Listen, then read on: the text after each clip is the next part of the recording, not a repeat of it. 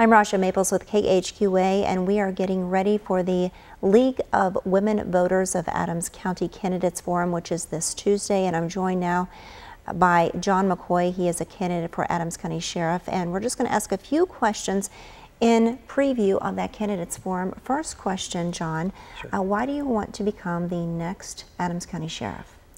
Well, as you know, being in the news, you've noticed in the last few years the uptake in violent crimes. The murders, the shootings, the drug overdoses, and now compound on that is the heroin deaths that we're experiencing in this community. I think that one thing that really alarmed me was a couple of years ago or a year and a half ago when a 12-year-old child was gunned down. Some of the headlines didn't sound like the same area that I remember. I raised my family here, and my family is now raising their family here. I don't like what I see. I know with my background and my experience, we have had those similar upticks in violence before, and all of this is drug driven. And when I talk about heroin, that's not something made in the back seat of a car. That's something that's imported in here from outsiders bringing that deadly product into our community. Just in the last couple of weeks, we've had 2 young people pass away from drug overdoses, and they were both I believe heroin. I know one was. When I'm talking to medical personnel, they're telling me that I'm right on target. The overdoses in the hospital and the heroin deaths are off the chart for here. It doesn't seem like the same place that I remember, and I want to do something about it. And like I said, my background and my experience is unique, that uniquely qualifies me to be the sheriff. I can say that I was a 28-year veteran, and that's fine. It's what you did and accomplished in that 28 years is the important question. I've had the best training that the world has to offer in law enforcement. I'm an FBI Academy graduate out of Quantico, Virginia. It's how you utilize that training is the most important question. In that, I was the lead investigator for 20 years on all the major cases. All homicides, crimes against persons, and major thefts. I have the background to show that.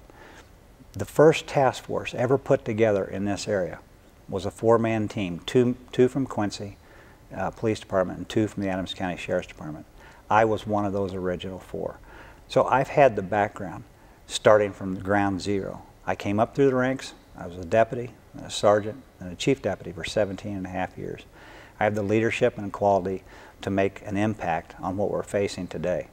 And I think it's important to have all that, because if you lead by example, you have an example to lead by. And I think that we have to be more aggressive and attack this problem. Like I said, our youth are the ones that's paying for it. I raised my family here. Everybody else is raising their family here. I hate seeing what's going on. Why should people choose you to become the next Adams County Sheriff? For the same reasons I just touted. I think that we need to make this a safer place. It concerns me. This kind of violence is brought about by almost 100% of the drug addictions going on and the drug trafficking. And I intend to make that my #1 priority, is going after drug dealers, and especially the heroin trade that's coming in here. And I have ways of doing that. I have ways of combating that.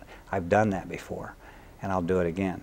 And as the campaign rolls on, I'll be more specific of how I'll do that. And last question, what would you like to accomplish if you were elected to become the next Adams County Sheriff?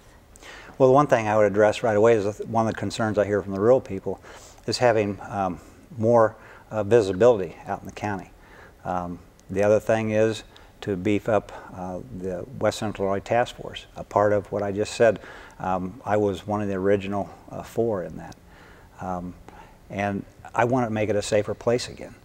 We went from being an all-American city to being ranked on a list that we don't want to be on. I saw one list put out by the Uniform Crime Report, and it compiles also the population size, where it puts us right behind Decatur, Illinois. We shouldn't even be on that list, and I want to change that. All right, thank you, Jon McCoy. Again, the League of Women Voters of Adams County Candidates Forum is Tuesday, September 27th at the First Christian Church in Quincy. We'll see you then.